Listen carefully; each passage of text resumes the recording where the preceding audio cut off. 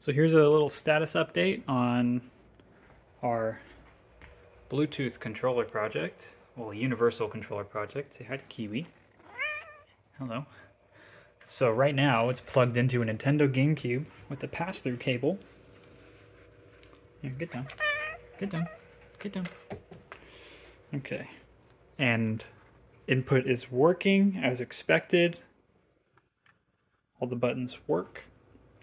Now the cool thing is this is battery operated, so if I unplug this, the controller will reboot, and if it doesn't detect a cable, it'll go into wireless mode.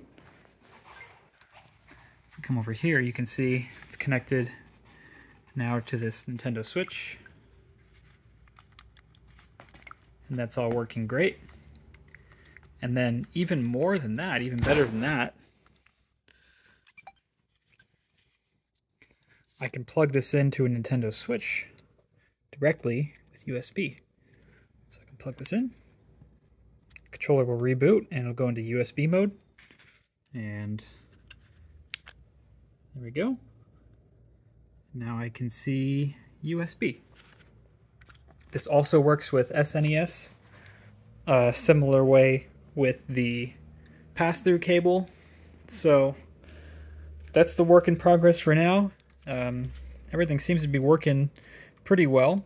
I still need to work out a couple things, like how I want to handle charging notifications. I may end up disabling the charging feature if you're plugged into a SNES or GameCube, but it detects that, because the power draw on those systems is going to be, you're going to want less power draw from the controller on those systems in those circumstances. So maybe just over USB connections and charge connections. And this, this works on Android phones as well. I think I'll configure it so you'll be able to tell what Bluetooth mode you're in, because there's going to be a default one as well as Nintendo Switch. This is where things are at right now. This is playable.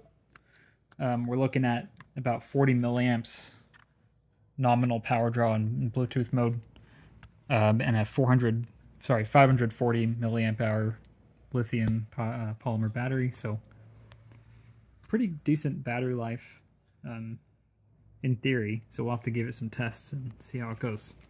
All right, thanks for checking this out. Say bye.